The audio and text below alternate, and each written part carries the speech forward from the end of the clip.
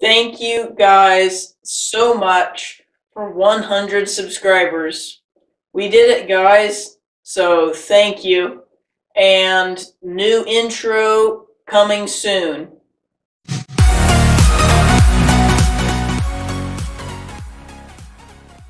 Okay, guys, so I don't know if you saw this or not, but in one of my previous videos, I talked about getting the necessary certification through the FAA in order to be able to fly my drone.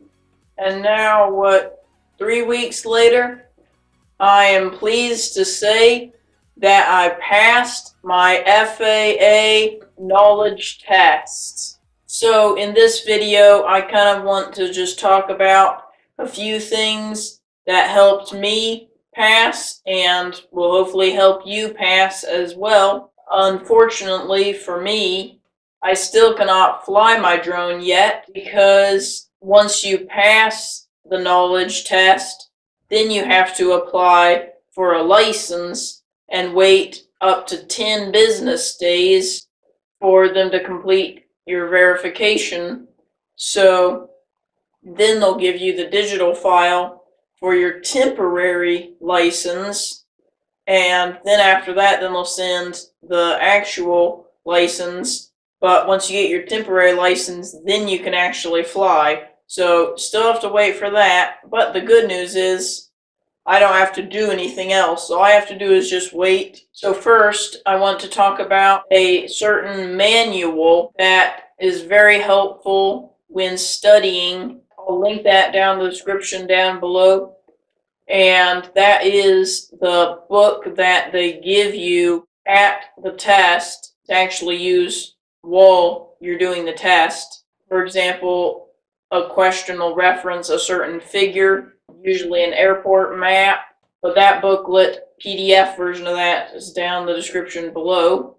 And also, another thing, don't quote me on this, I'm not completely sure that I'm correct on this, but on the PSI exams website, a few weeks ago there had been 2 different unmanned aircraft licenses. One was the UAG small license for that, and then the other one was unmanned aircraft recurrent general. And I believe that was the test that you would have to take every 3 years to maintain your certification. And that one is not there anymore on the website. It's just gone. My guess is you don't have to take a recurrent test anymore unless they're still going to add a different one. I don't know. The first time that I went to the testing center to take my test, I failed.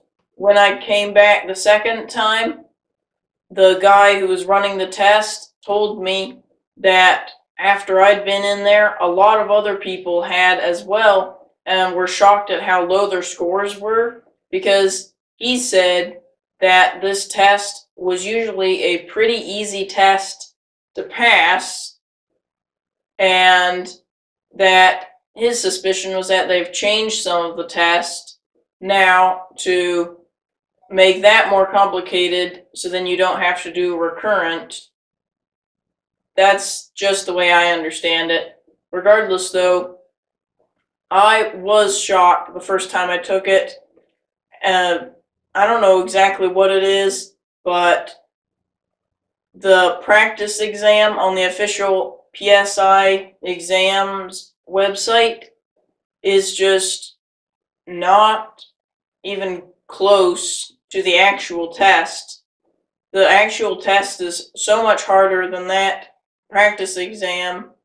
I'm not sure why, because I got great grades on the practice exam, and then the actual test, no, I didn't the first time.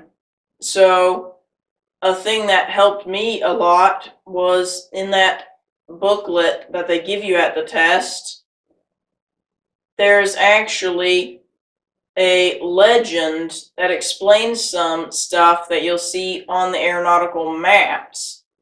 Legend 1, you can look that up in the table of contents, and it is so helpful.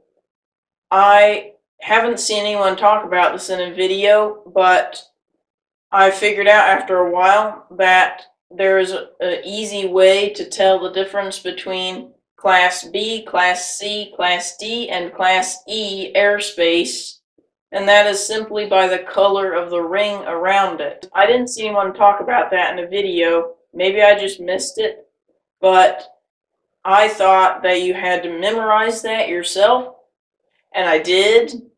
And then, thankfully, I found Legend 1. It says the colors for the rings, so definitely check that out. That should help a lot, for sure.